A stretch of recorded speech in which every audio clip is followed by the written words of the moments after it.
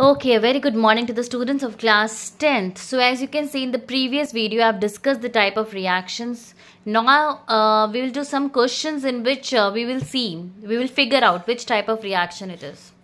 So first one, as you can see, two reactants are there and there is only one product. So which reaction it will be?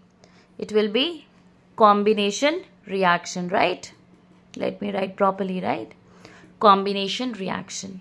In the next one, 2 KClO3 give rise to twice KCl plus thrice O2.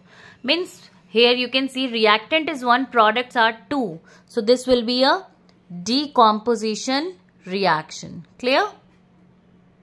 Now if you can see the third one, N2 plus thrice H2 give rise to twice NH3. Again 2 reactants and 1 product. Obviously it will be a combination reaction. If you can see the fourth one, there are 2 reactants and 2 products, out of which one is single species, one is a salt.